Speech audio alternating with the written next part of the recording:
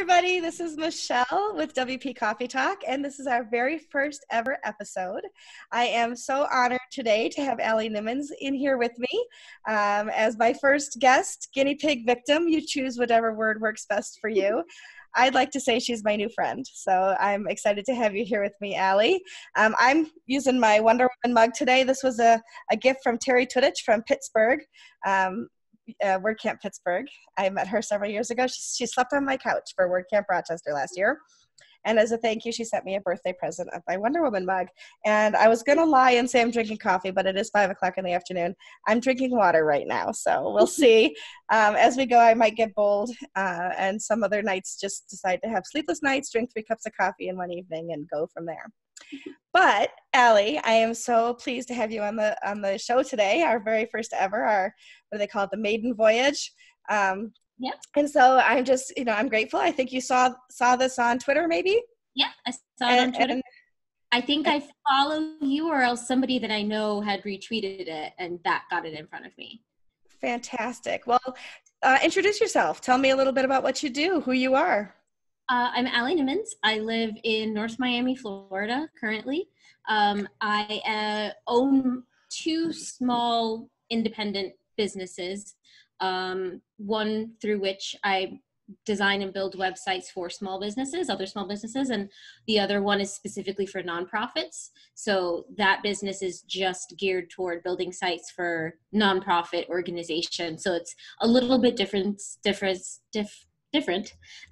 services are a little bit different. The pricing is a little bit different, just so that I can sort of nourish my soul in addition to, everything else on top of that.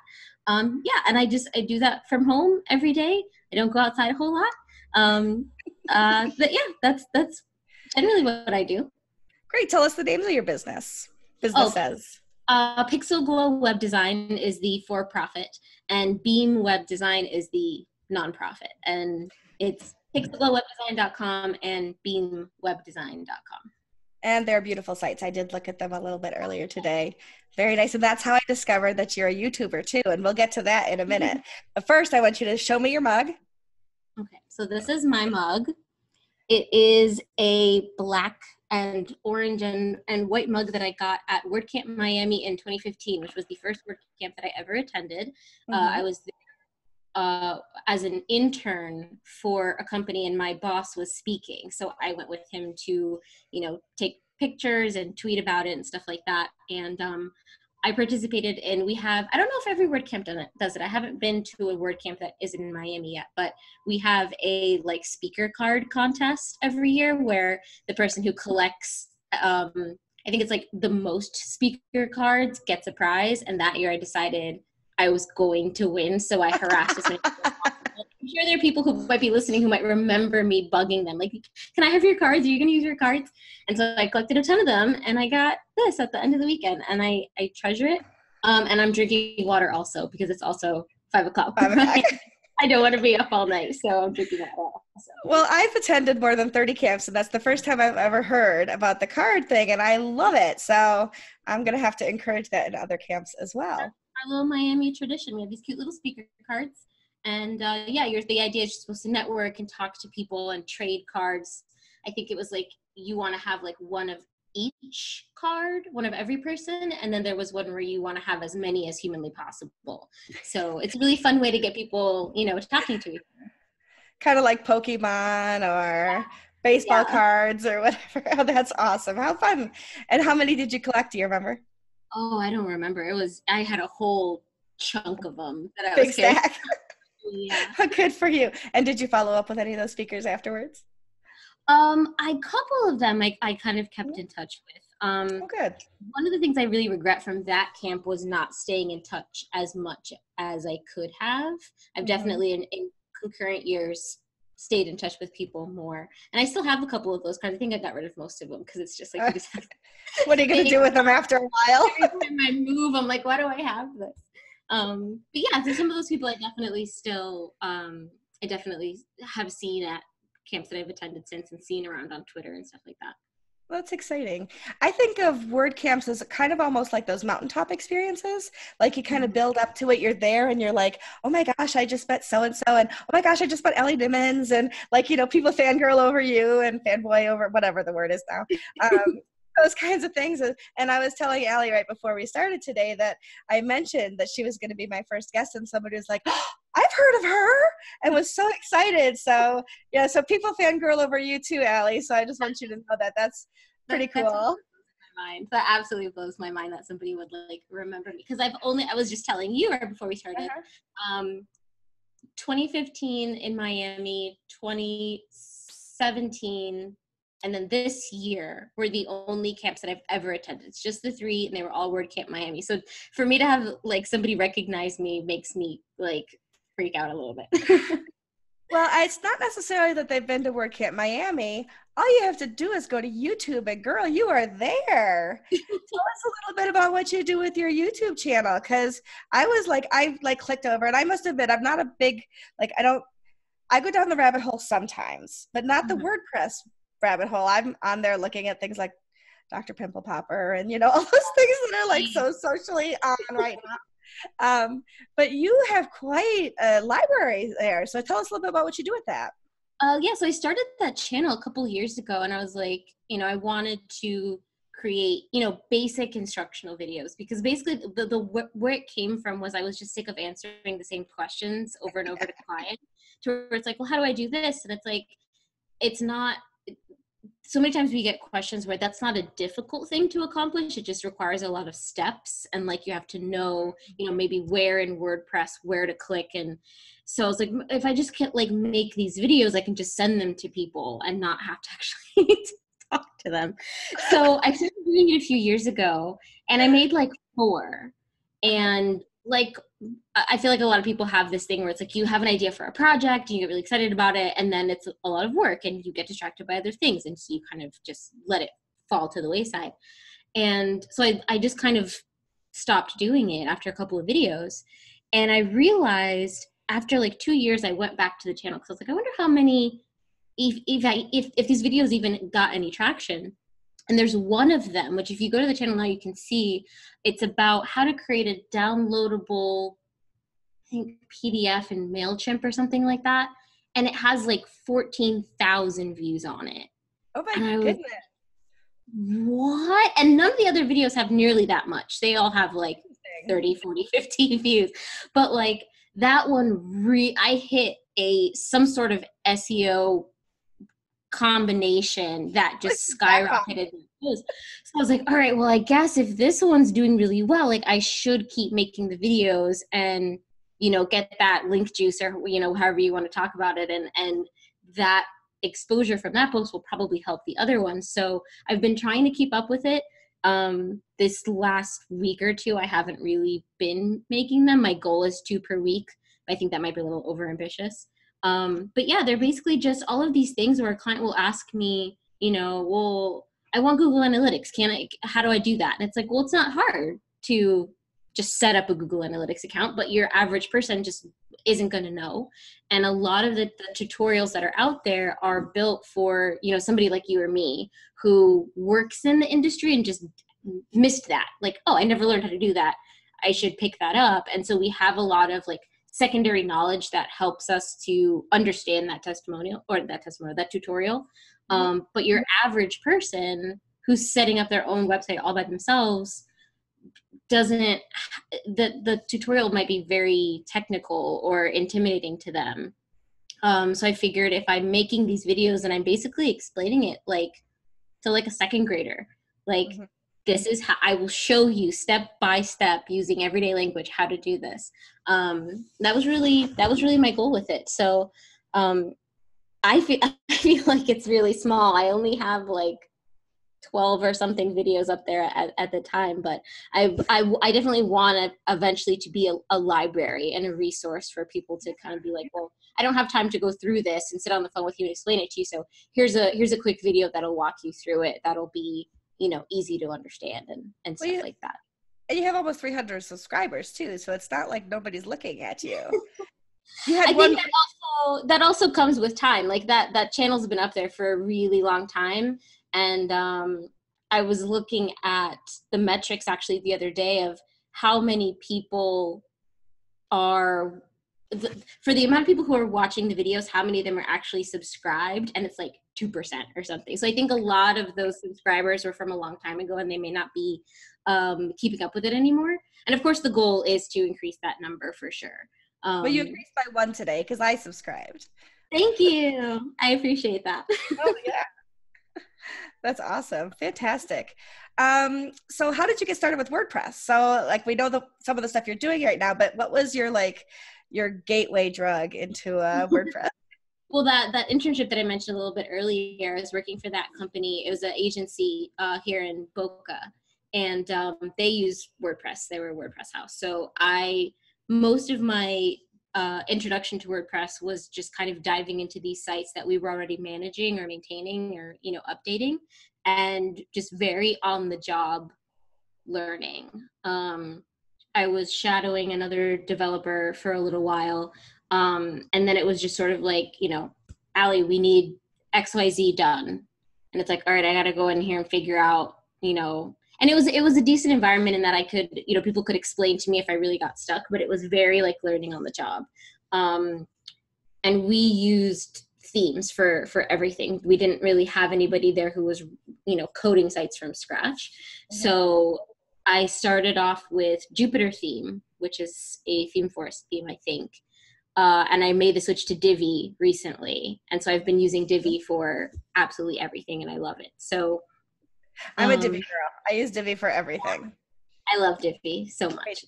Me too. It's Shout out to Divi. Shout out to Divi. So I've used a shovel before, right? So that's a tool. I do not ever want to be somebody who goes out and digs for a living. So you use WordPress as a tool. What mm-hmm. made you go from, hey, I've used WordPress as a tool to, hey, I want a career with WordPress stuff? Well, I always wanted, I shouldn't say always. Going into that internship and that agency job, I wanted to build websites and I wanted to design websites. And so prior to that job, I had taught myself HTML and CSS and a lot of just basic design and marketing concepts out of library books and online resources. Like I used Udemy. I've never actually said that out loud. I don't know how to say it either, but I know what you mean. Yeah. Code School, Code Academy, and I just, because this is what I thought, like, if you're going to be a web designer, you had to know how to code, which amazingly, like, coming into the agency job, I was like, oh, I can design without having to code, because I'm not a coder.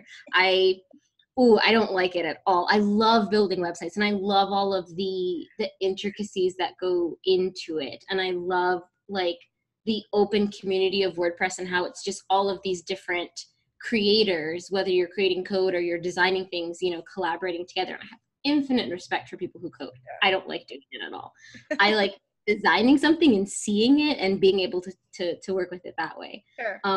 So when I got that job and I was like, oh wow, I can build without having to code through WordPress. I was like, that's just like, that was my magic carpet. Like that was the key mm-hmm. to being able to move forward in the way that I wanted to.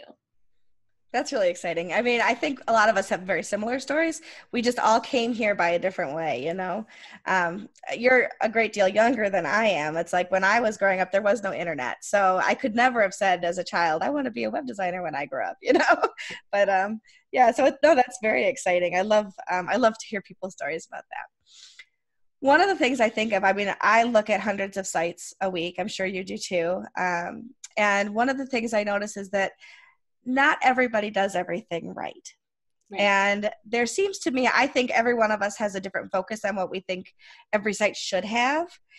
What do you think that you see when other people build sites is something they might skip over or skimp on, where they're not necessarily focused enough to make it like just as good as it should be? Is there anything in particular that you think comes across that way?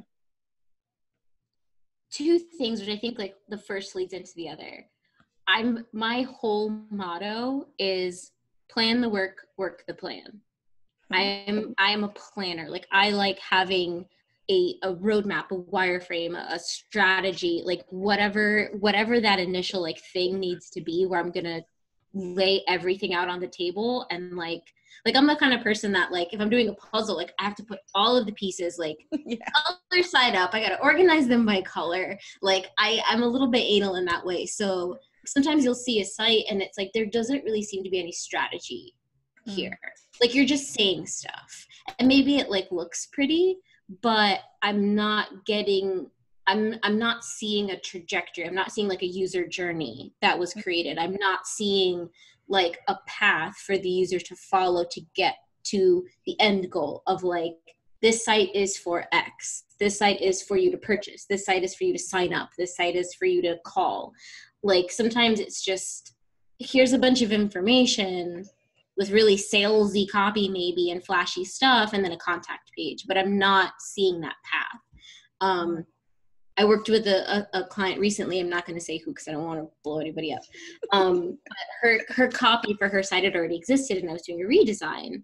And I was kind of really trying to pull that marketing language out of her. Like, I understand you do X, Y, Z, and then the person is supposed to call you. But there needs to be a bridge, because if you have somebody come into your site, usually they are confused about something, they're overwhelmed by something, they are feeling some sort of negative emotion, and they want to feel comforted. We all want to feel comforted. Like, we want to feel like this person is going to solve my problem. Thank God. Like, that relief of, like, I've found my solution, and that's what makes you hurriedly, you know, type in a contact form or pick up the phone to call somebody. So I'm like, you're offering a lot of great information, but there's not that language of call me and here's what's going to happen next. You know, like, here's the solution that I'm offering for you. It's just like, you have this problem. I'm really qualified. Call me. And I'm like, that's not, we need to get more out of it than that. So I think that's what I look at when I look at a lot of sites sometimes, where I'm like, it's just not, it's not laid out in a strategic way. And then that kind of leads into, like, just like design pet peeves that bother me, of things being not necessarily even asymmetrical, because you can have really good asymmetric design, but things being unbalanced and things being just not thought out properly. Like, if you have the same font for every single type of copy on your site, but then every once in a while you have a different color, or, like, you know, when you have buttons that are the same color as backgrounds, and I'm like, I have a philosophy that I stand by for every single client, that if it is clickable, nothing else can be that color. So if we're going to have our buttons be pink, our buttons and our links are going to be pink. Nothing else can be pink, because that, like, those things need to stand out because they're important. So it makes me crazy when I see sites where just everything is blue. And I'm like, I don't know where to put my mouse. I don't know what to click on. I don't even know where to put my eyes. Where do I look? Yeah. And that, I think, comes from a lack of strategy, a lack of looking at each piece individually, like a roadmap, and how it's going to lead the person on the path to actually, you know, take that action that you want them to take. So I think that's what makes me the most crazy when I look at sites. And then when I look at really good sites that, like, I can see that, I'm just like, oh my gosh, this is fantastic. It just feeds your soul, right? Yeah, it's so good. I was at WordCamp Hamilton this past weekend, and I sat down with somebody at the Happiness Bar, and they said, I don't understand it, but when I'm working on the back end of the site, I can see my links. I can see the text that I put the links on. But then when I publish it, all my links just disappear. I said, well, let's take a look at that. I said, well, it could be that your link color is the same as your background color. So technically they're there, but you just can't see them. So we shifted the color. We kept it in the same palette, but we shifted the color so it popped actually out of the background. And then everything, she said, oh my goodness, you're good at this. I said, well, I'm glad you think so. That's so sweet. That's adorable. I love solving problems, and I love when they're that easy. Right. For sure. And then when the client is that thankful. Right. You know what I mean? Yeah, absolutely. Yeah, I love that. I love to give gratitude, and I do love to get gratitude. You're right. Absolutely. When you think back to when you started your companies, and I remember to say companies with the S, when you started your companies, what's something that you wish you'd known starting out that you've learned since then that you think, man, if I'd only known this in either running a company or web design or any of those kinds of things, what do you wish you'd known then that you know now that you could pass on to other people who maybe are thinking about starting out? Michelle, there's a lot of stuff. We could do a Well, whole episode on that. Pick your top 4. I actually have a blog post called like the things I wish I knew. I'll do 2 quickly.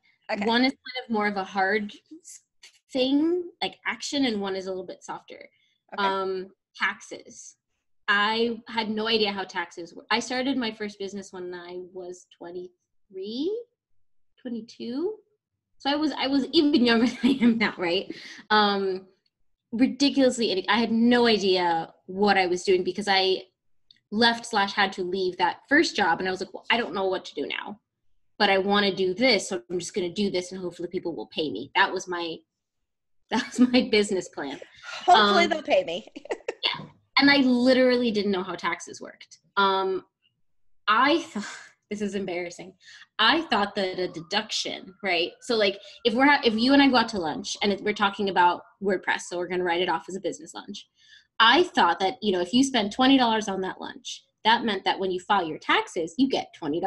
You get that $20 back. I thought that it just didn't matter. So this was my level of understanding of how taxes work.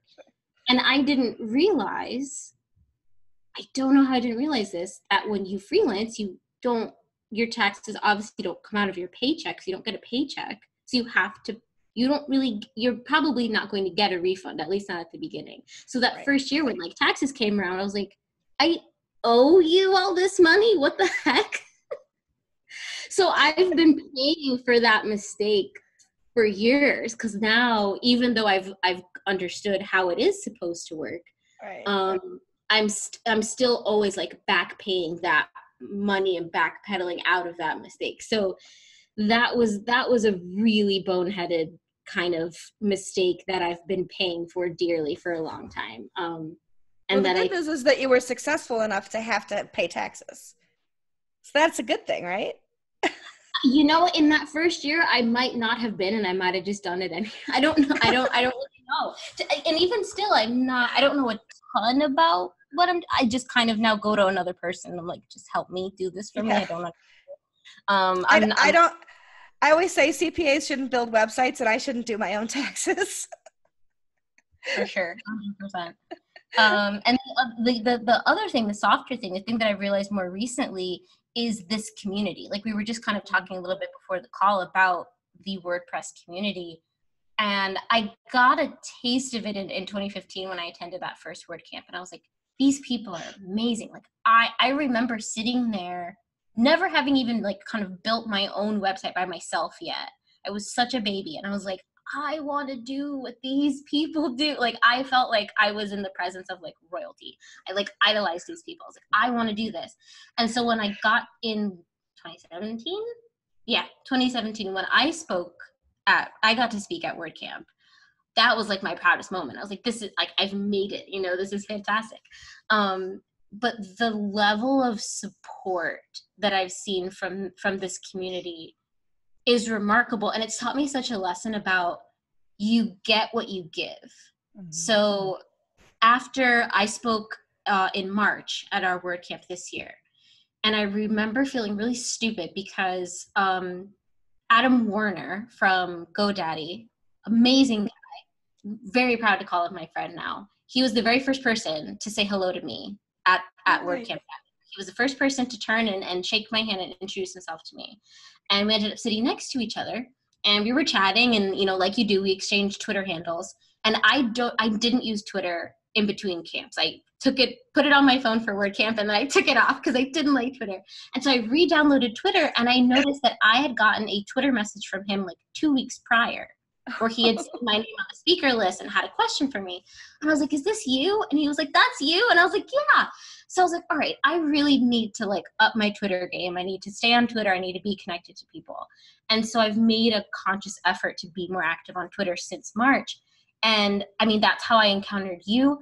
I was on Joe Casabona's podcast. I think that's coming out next month. like staying in touch with people like Adam. Like Josepha Hayden follows me on Twitter now, and I'm like, this is amazing. I know, it's exciting. She is my Wonder Woman. Like, she's amazing. She is amazing. She gave the keynote at WordCamp St. Louis last year. She was phenomenal. She gave the keynote at WordCamp Miami this past year. She did like a fireside chat. It was really cool. Oh, that's awesome. Just being active in this community and, you know, posing questions and answering questions and joining into conversations and just chatting with people. And I'm an introvert. I don't like networking. You know what I mean? Like, I hate it. It makes me very uncomfortable. But it's so easy to do in this community because people genuinely care. And there is this feeling of, you know, I help you out, maybe you'll help me out type of thing, obviously, because we're all here at the end of the day to pay our bills. But it's an extremely supportive community where, you know, David Bissett, he just actually stepped down, I think, as our WordCamp Miami organizer. He tweets all the time about his keto diets and his keto recipes that he makes with his kids. So like, I'll sit there and I'll see tweets from him about like UX and accessibility and you know, PHP requirements, but then he tweets about his like keto recipes. And I'm like, this is just a fun community of people. And I wish that I had tapped into it a lot earlier, honestly. So, yeah, no, I agree with you 100%. And one of the things that David also does is he tweets out his armchair WordCamp. Do you ever see him do that? And I love when I show up in there. So like right before WordCamp Hamilton this last weekend, I got tagged in his, you know, armchair WordCampers tweet. And I was like, oh, I made David's list again. It was very exciting. Yeah, I'm kind of sad that he's not going to be organizing or the lead organizer at WordCamp Miami anymore. I mean, the people who are succeeding him are equally as gorgeous and fantastic. But he's really, they only let us do it for a couple of years, and then we have to pass the torch so they get more people involved. Yeah, that makes a lot of sense. And see, that's just another. I love that. That makes so much sense now. Sure, because then it's not my. You know, my community, it's the WordPress community. And so Michelle did it for a couple of years and then passed the torch because I was the lead organizer for the first 2 camps in Rochester. And then I got to share that with other people, which is exciting. That is exciting. I love that advice to get involved in the community and learn your taxes or find a CPA who does. Those are great. So you have spoken at WordCamps then. Tell us just like how many times have you spoken? What have you spoken about? Spoken twice. I spoke in 2017, and I talked in our freelancers track, and I talked about how I train my clients. So, including the language as far as like training throughout the process. So, like in the contracts, in the proposal, I say you get unlimited free WordPress training when the project is complete. It's in the contract, even though it's free. Like I put it in the contract. I put it in like any sort of like road mapping documentation that I provide. In our like Trello board where we have the whole process laid out, there's a card for the training. And I just make sure that they understand that I'm here to be an educational resource. I'm not here to just build you something and say here and leave. Like, I want you to understand the tool that you've been given. Because otherwise, to me, it's like if you buy like this, like a toaster, well, everyone knows how to use a toaster. If you buy an appliance that you've like never used before and it doesn't come with directions, right? That's all right. I might break this thing trying to figure out how to use it, you know? Like you spend all this money on something, you want to understand at least the bare minimum of how it works. Because I'm like, if you then hire a developer after me, I hope you don't, but if you do, if you hire somebody after me to come in and work with this thing, I want you to understand the value of that service. I want you to understand, you know, somebody shouldn't be charging you $500 an hour to come in and, you know, change the text on one button. Like it's not that serious. Right. Because a lot of the people that I work with are very, very not tech savvy. They're a little bit older. And so they're very, very apprehensive about doing anything and touching anything and breaking anything. And I'm like, I want you to and then my talk this year, I talked about how I make my process more fun, which in turn makes it easier to move through. And I kind of argued that if the process is fun and the client feels like they're enjoying themselves, they will be more comfortable and they will be able to ask more questions. And so you end up with fewer misunderstandings and fewer of those, those emails that you get where it's like, well, I thought XYZ was going to happen, and why am I being charged for this and this and that? And, all of those crazy misunderstandings that happen that totally break down the relationship. If everything is super open at the very beginning and they feel comfortable enough to, inquire, then you prevent a lot of those sorts of misunderstandings. So I talked about like how I use Trello and how I like customize my Trello boards to make them really pretty and just make the client feel very like catered to, like, this is our space together to create something. We're not just going to be sending emails back and forth, and it's not going to be that thing where you send me an email and then you don't hear from me for 3 weeks. Like, we're in it together. We're going to have a good time. And, and how that has paid off as far as like referrals. Like 75% of my business in 2018 came from referrals. So the value of the customer experience in the virtual service world, because we think of customer experience like storefront type of thing. Like when you go to a physical location, we don't think about it so much when we're providing digital or virtual services. So those are the 2 talks that I've done so far. I love it. I just gave a talk this last weekend on how to empower your clients to use their websites. There you go. And client proof them at the same time. And I had a full room, and I made some good memes I'll share with you later that you might like. Oh, I love that. What's when you think back over the talks that you've heard, does any one topic or any one speaker stand out to you? Oh, geez. And not to put you on the spot or anything. There are so many. I mean, that first year alone, I do remember Morten Hendrickson talking about flex boxes, which, like, even as a non-coder, I was like, oh, wow, this is like magic.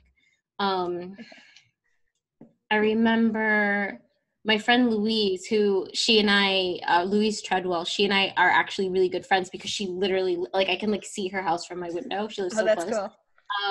So we hang out and we do like co-working stuff all the time. She gave a really good talk about pricing your services, where she like literally gave a formula for developing your pricing, which is incredibly valuable. And I've used it ever since. Nice.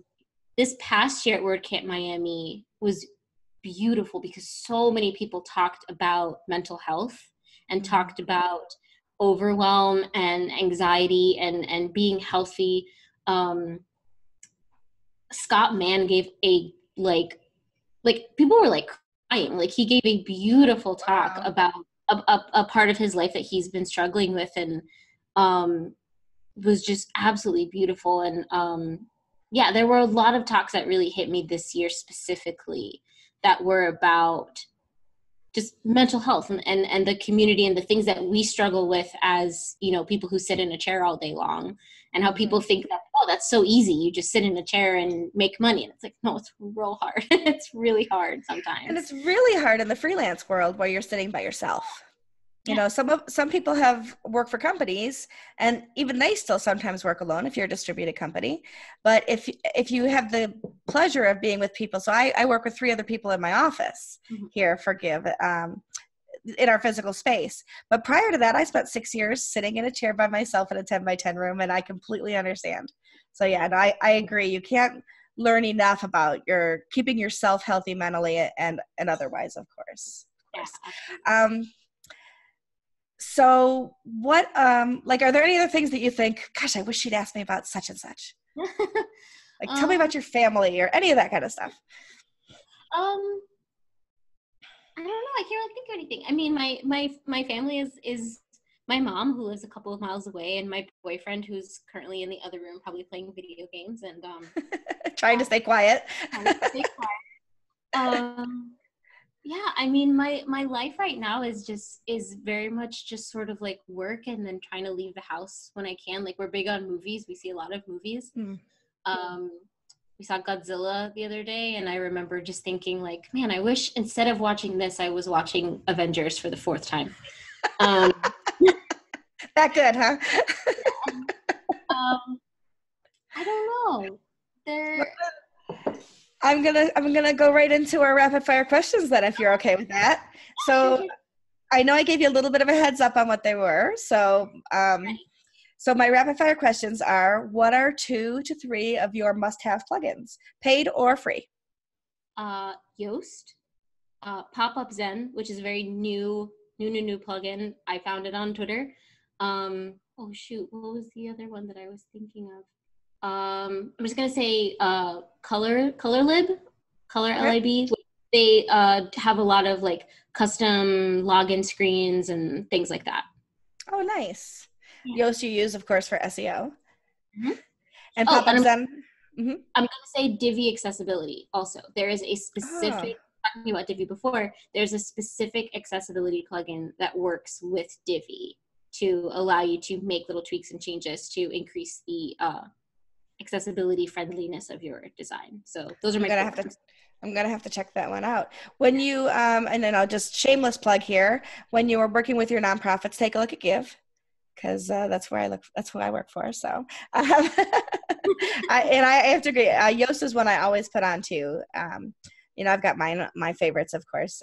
But yeah, I think those are great. So let's see. What's one of the biggest WordPress mistakes you've made, and how did you learn from it?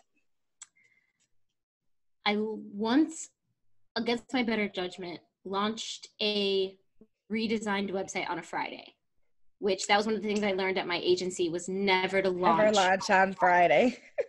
And it was a client we were already struggling a little bit with a lot of things, and I just really wanted to kind of preserve that relationship. And she was like, I'm attending a conference this weekend and I really want the site to be up and blah, blah, blah. And I was like, you know what, it should be easy. It should be fine. It'll be okay. And I broke everything. Everything. The site was not working. Her email was down. It was a bad jam. And I was I have very, very strict like work time boundaries that I don't work past X period of time. Mm-hmm. And I was up at like 4:00 in the morning trying to figure this out for her. And we ended up getting it figured out. And, but the thing was the whole weekend her site was down and she was annoyed because she was at her conference. And I get that. I totally get that. And it was totally my fault. We got it fixed on Monday when the SiteGround people were back in the office and could help me. But yeah, and what made it so frustrating was I knew I shouldn't have done it because that's a rule that I've had that I've never broken, and I broke my own rule. And it was the one time, it was the worst just conflama of problems that I'd had to deal with ever. And it was on the weekend and during a really important weekend. And yeah. So what I learned from that is to stick with my own rules. Don't break my own rules. The fastest way to lose your weekend is to launch a site on Friday. It's one of the best things I learned at that agency job, which was not a great job, but that was probably the number one thing I learned there. There you go. Very good. What's your proudest WordPress moment? Probably when I spoke, I was going to say the first WordCamp that I spoke at. But in the moment I wasn't very proud because it was during our freelancer workshops. It was a really small group of people, like 15 people or something. And I froze in the middle of it and completely just forgot everything. And so I stumbled through the rest of it and I just didn't really feel like I did a very good job. So I think the moments leading up to that, I was really, really proud. And then I felt like I kind of blew it. But I think my actual proudest moment, a couple weeks ago, I went to a local WordPress meetup that David Bissett was organizing.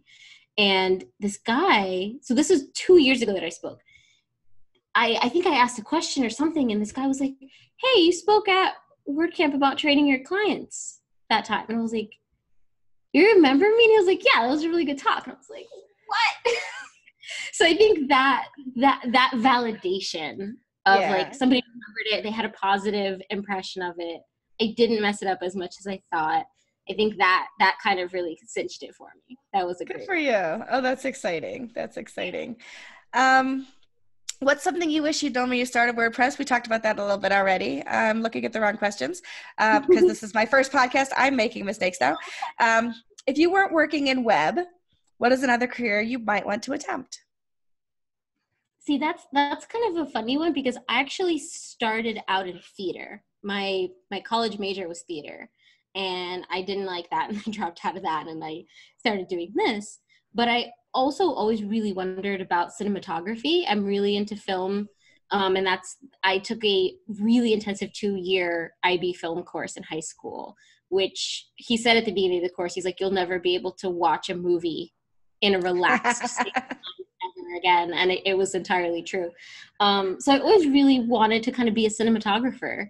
That's cool. It's just something I really, really think is fascinating and fun. And it's visual storytelling, which I think one of the things that theater, cinematography, and web design all have in common is visual storytelling. So I think that's kind of my thing, I suppose. That's awesome. No, I love that. And I love cinematography too. When I walk away from a film, even if it was the crappiest film ever, as far as like plot and dialogue, if it was good cinematography, I still feel like I got something out of it. Yeah, so that's awesome. So tell us something on your bucket list. To go outside of the continental United States. I've Cool. never been outside of the US. That's not true. I went to Canada when I was very, very small, but I don't really remember that. So yeah, I want to get out of this country and like experience other things. So I feel like it's not an unrealistic bucket list item. Not at all. But yeah, I'm just kind of like frustrated that I'm 27 and I've never been to another country before. So that's something I really, really want to do. I have a feeling you'll do it. My daughter is 27 as well, so now I feel very old. Thank you. No, I'm kidding. I own my years. I'm good with it. I'm totally good with it. But you know what? Think about WordCamp US maybe next year. Set a goal. Put a tip jar on your website. You never know. And then either show us or tell us about one of your hidden talents. See, this is the one of the ones you warned me about that I really struggled with. I've been thinking about it ever since I got that. I even asked my boyfriend, I was like, what are my like hidden talents? And he just started saying stuff that I'm good at. And I'm like, well, those aren't like hidden talents. So the only thing I could land on that seemed mildly interesting was I can go grocery shopping with like a budget in mind, and I don't need to look at prices, or like I'll look at the price of something, but I don't need to like add everything up. I could just sort of throw things in the cart and be like, all right, that's about this much money. And know if I need to put one thing back to like meet my goal, like I can do that. I don't know where that came from. I don't know why I can do that. It's very easy. It takes me a lot of time and money, but that's one thing. What I just heard is that you're a grocery savant, and I love that. I think you should put that put that on your resume. I really, if I could get paid to go grocery shopping for people, I would just have an absolute, I love grocery shopping. So I think that actually they have that now. It's called Instacart, and that's how I get my groceries. Yeah, that's true. I should look into that little gig economy thing to do. I should you never know. Side hustle. If you have a month that's a little bit slow in web, just go shopping for other people's groceries. It's all good. Oh, that's awesome. So tell us where we can find you on the web. Tell us your social medias, things like that, so people can find you. I'm not super duper active on social media. It's probably a big flaw that I should work on, but I am very active on Twitter, and it's just Allie_Nimmons. Nimmons is like Simmons, both an N instead of an S. I'm on Instagram at Pixel Glow Web Design. I'm on Facebook at Pixel Glow Web Design, but the best place to connect is probably going to be Twitter. Okay, very good. And for everybody who's interested, I will definitely get all of those links from Allie, and we'll put them in the description of the video. So, so you'll be able to have those. So last words, is there anything else that you think you might like to just kind of throw out there as a WordPress do, don't, love, hate, any of those kinds of things? I think really just kind of going back to what I said about the community of like, you get out of it what you put in. And if you put in the time to, connect with some people on Twitter, like people are a lot sweeter than you might think. I'm going to, really quick anecdote to drive that home. I'm going to WordCamp Jacksonville at the end of the month. Getting out of Miami? Which is going to be my first out-of-town WordCamp. I'm so excited. It's still in the same state of progress. And somebody gifted me a ticket.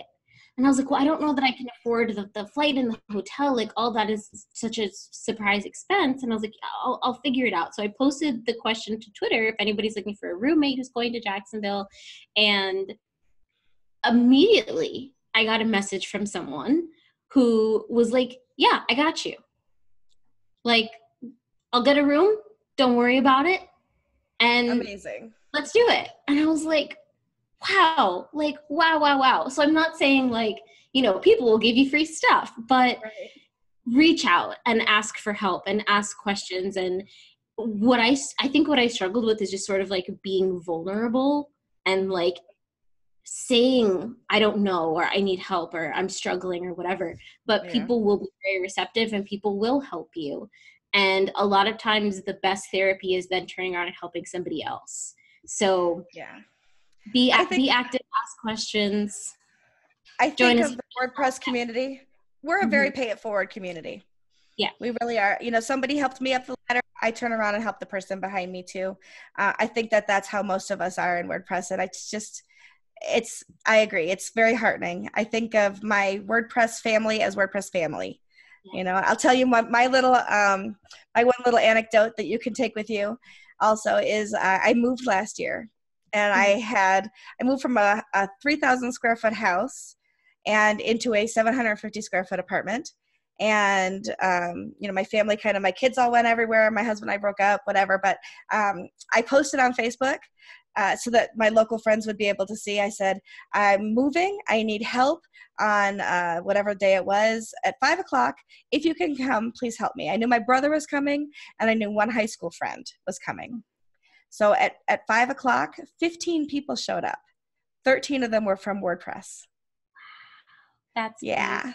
And I cried. I thanked them. I cried some more because I was just so touched by the fact that it wasn't even like, let me help you with your website, or, you can stay with me at a WordCamp, but let me actually help you move into your new home. So totally unlike work related.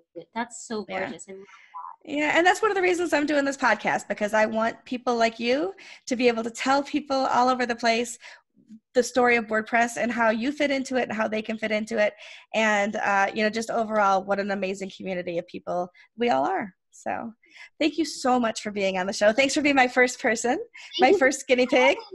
And I'm very excited about it. So I'm going to say, we'll say goodbye to your adoring fans and follow Allie, and we'll see you next time.